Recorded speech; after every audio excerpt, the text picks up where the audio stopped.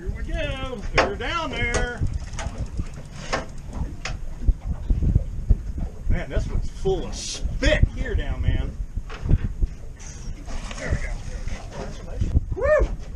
Well, that's a good one. And what did I say? I've only caught small ones here. That's a good one. What's 4 pounder easy? All right. Who let them dogs out? I got Dave. He's over here. Hi, guys. And Tony. And we're on a hunt for 7 striped jetty snappers and haven't caught a single one until that one just hit my fiddler crab. I wanna go fishing, 'cause it takes my stress away. I wanna go fishing, trying to cast my blues away. I wanna go fishing, I don't want to watch the clock. I wanna go fishing, I don't ever wanna stop. Let's Okay, get... Tony, you've got dinner tonight. What's that? Okay. You've got dinner tonight. What do we have? 12 last time? So now all we need is 11 more. Right. I think you can 8 per person is the current. Yeah, 8. I don't ever worry about limiting out. But when was the last time you actually got checked? Yeah. They come up and, what you doing? Catching anything? Let me see your fishing licenses. You know. That's a real nice one. All right.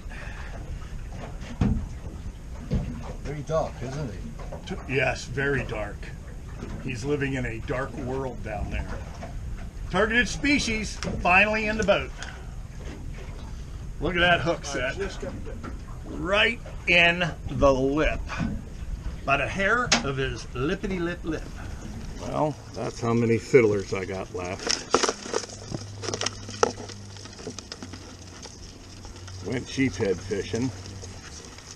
And as you saw, I was the only one who caught sheepshead. And we just burned a whole lot of fiddlers.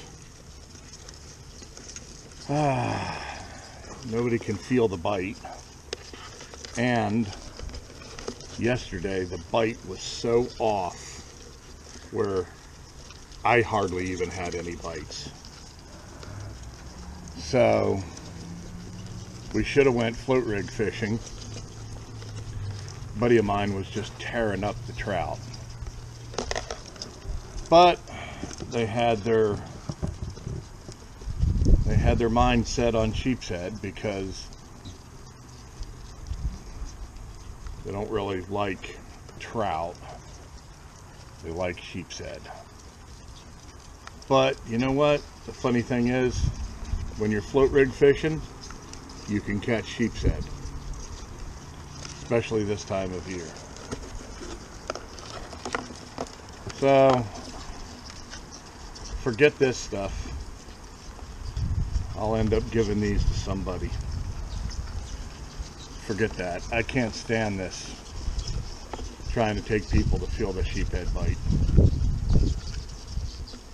We caught them last year at this time with the same 2 guys, but the fish were literally suicidal last year. They were suicidal. We went to the same areas this year, the other day, yesterday, and then even the day ended with like 40-mile-an-hour winds and torrential rains. So, and the temperature dropped to like 20 degrees. Right on the last spot, we got our butts handed to us, and then doused with rain. So now it's time to clean the donuts, because I wasn't about to do it in the pouring rain yesterday.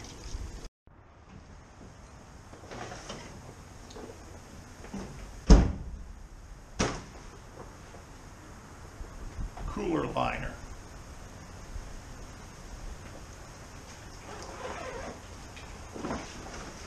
That's how you keep your cooler clean.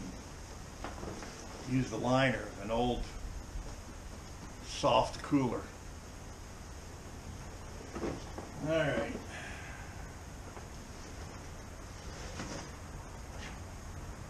bigger one that I caught.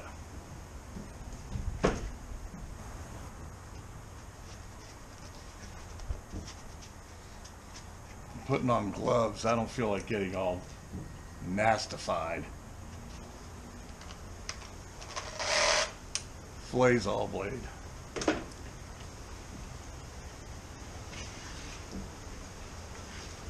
Let's see.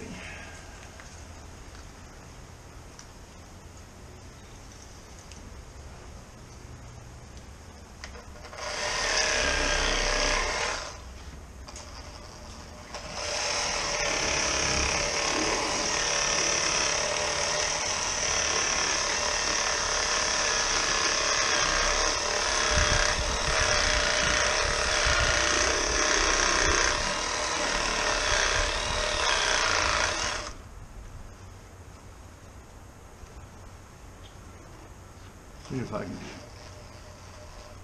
keep this clean.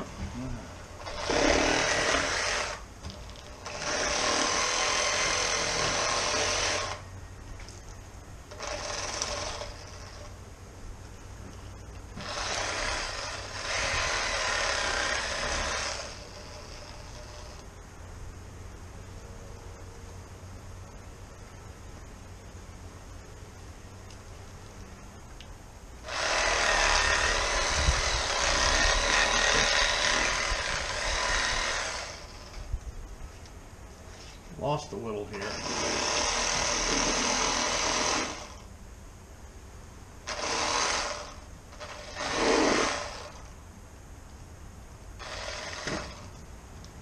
All right.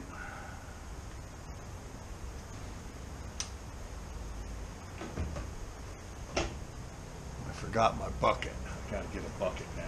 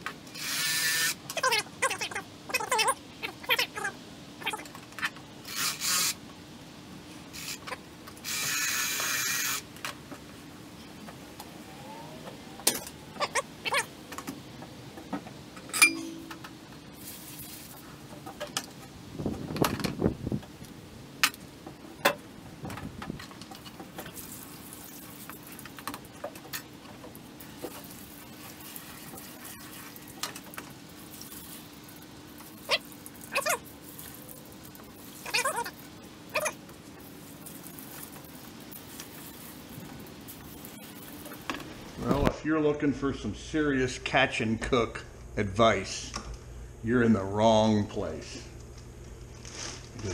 This is how I do it. Zatarain's, some house autries, and I take it and I throw it in the bag.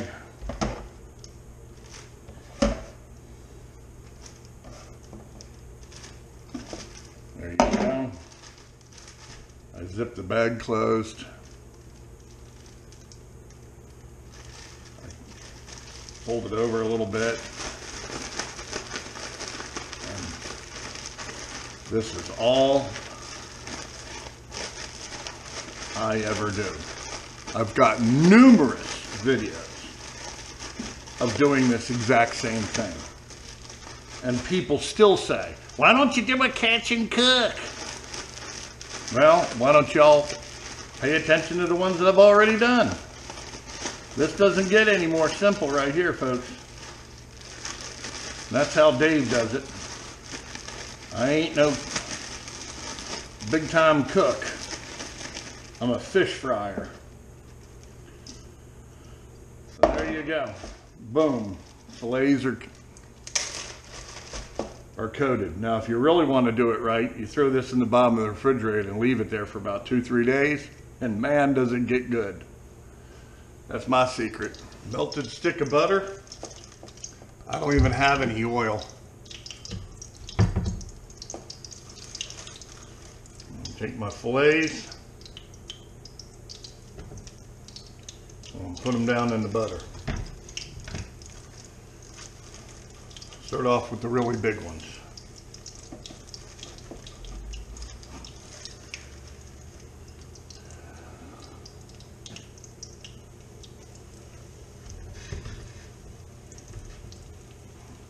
There we go. I'll be back when I'm finishing up. We're getting there.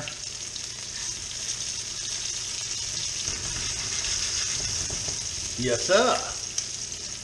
Alrighty, there we go. Fried sheephead sandwich.